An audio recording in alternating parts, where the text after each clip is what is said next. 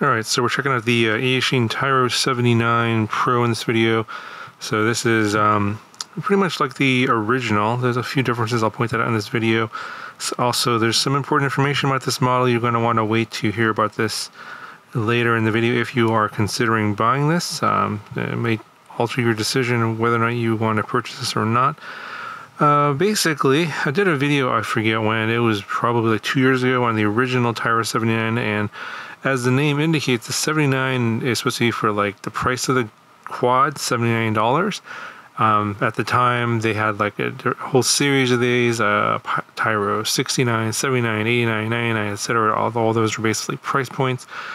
Obviously, components were a lot cheaper back then, and all of these were DIY, build-it-yourself drones. So people were looking for cheap parts and a cheap drone to build. It was an okay option, not the best, of course, very budget. But now the price is $130, $129 something. So yeah, it's $50 more. That is a lot more. It's like 80% or 70% more than before. Of course, that's all thanks to the component shortages and parts being hard to find, inflation, etc. And the original Tyro79 went through a number of different changes over the years. Different gyros in the flight controller, different video transmitter, different cameras. And again, they have made another change in this one. I'm not sure why they made this the Pro version, because there's really not a whole lot different. Really all they did was they combined the 4-in-1 ESC and the flight controller into a single board, which is what you see right here. So you have the video transmitter and you have a 4-in-1 ESC and flight controller combo board now. The ESC is now rated to 35 amps, so maybe that's where the Pro comes from. I think the original was a 4-in-1 20 amp ESC, but this is a 3-inch prop, so wasn't really necessary. BMI 270 gyro, of course, now on this one. They did upgrade the camera to the Runcam Nano 2. The original that I reviewed had some sort of generic camera, and I think they upgraded the Nano 2 at some point. But now the Pro version has this. No receiver, it's plug and play. I added my own Express LRS receiver here. This does have some TPU parts that some of them I used, some I didn't. So there's this like little part here for mounting your receiver, but I'd rather have mine up on top, so I didn't use this. The motors are exactly the same. These are 1607s at 2800 kV. The frame is the same bottom plates, same side plates.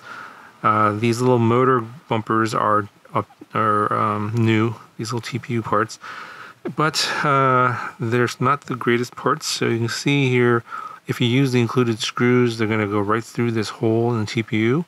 And then the screw is going to be too long, and you're going to destroy your motor when you build this. So be careful that you don't do that. What I did was I just used 2 screws, and I used a small washer there that you can see so that it does not pull through the TPU. And that seems to have done the trick, and you can see the screw does not go all the way through that mounting point. If you just let it go all the way through, don't use a washer there, it will go into the windings. Trust me, I got really close. I almost made that mistake. I'm very careful about that kind of stuff, so I made sure that I checked, because it's like, oh, it keeps on going, and then plus the once the screw goes through, then this the little arm protector just falls off anyway, so it's kind of useless at that point. So we're gonna make sure you do that. These little washers are not included. You have to try and, those are M2 washers, you have to try and find this somewhere. This is a design flaw. Or just use, don't use these at all, just use a shorter screw, and that'll be fine as well, because these didn't come with the original. Now, I'm not sure if these were the original props or not. These are these Racer Star 3-inch props. I don't remember. I have to go back and watch my old video, but didn't bother to do that because just kind of going off memory here. But those are okay props. There's obviously a lot of better 3-inch props out there, but for this sort of budget build, that's what they did. This, again, with the motors being the same plastic wires on the motor wires, which is not the greatest. And also you have the counter-rotating prop nuts as well, also not the greatest as well. The motor wires are too long. As you can see, there's plenty of excess motor wire there. And if you shorten them, then you're going to have to scrape the enamel off the copper windings or copper wires on the motor wires, which is big hassles. So that's all stuff that's from before. Oh, this little TPU part here is also new. That's not on the original. But basically, yeah, they just take two boards, shrunk it down to one. The VTX is still there. As you can see here, I don't have the props on here. I was all ready to go and fly this. But the flight controller has a bad gyro on this one. So I probably should have plugged in the flight controller into Betaflight at first and checked to see if the gyro was good or not. And I'll show you a little animation here, or not animation, a little video screen grab of the Betaflight configurator. When you plug it in and you plug into USB and the quad is completely still on the desk, not being touched, it is jittering all over the place. So it's basically from gyro noise, but there's so much gyro noise, can't be fixed. I did try to increase the gyro calibration limit, but that didn't help. And without that, the quad will not arm. So yeah, I did kind of waste a lot of time building this and realizing, oh, the flight controller is no good, so I'm not going to be able to fly this. However, I don't expect this to fly any differently from the original because it's got the same motors. Yeah, it's got a slightly bigger ESC, but don't think that's going to really matter that much. Yeah, I'm pretty sure there's going to be a lot of videos out there saying this. They're going to claim this is the best ever, flies better than the original, blah, blah, blah. I don't believe it. It will. Because basically it's got the same motors. 1607, 2800 kV, same frame.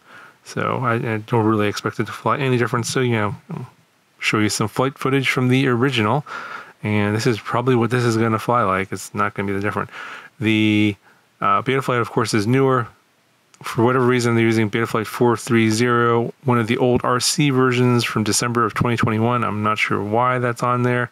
So you're going to probably want to upgrade that. There were no custom PIDs or filters on there. Anyway, it was just a default flash of Betaflight. So you might as well go to 431 and fly the default PIDs on that. It's probably going to be the same, but you're not going to have any weird issues. Anyway, just a quick note on the whole build process here. It's the same as the original.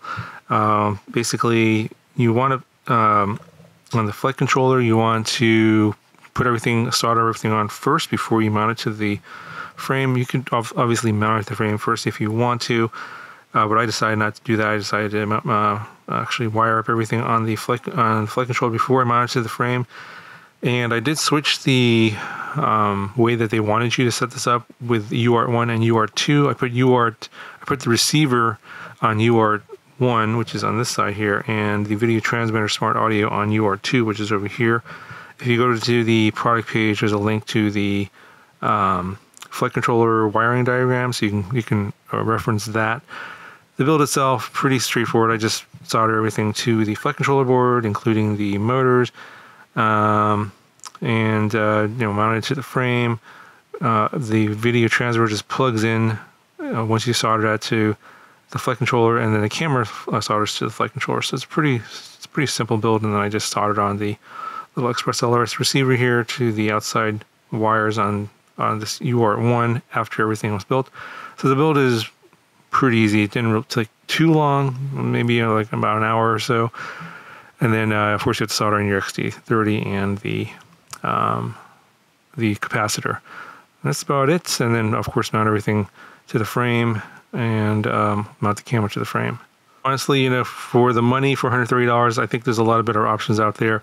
You probably, unless you really want to build something, to practice building, maybe this is an okay option in that regard, because you can practice your soldering.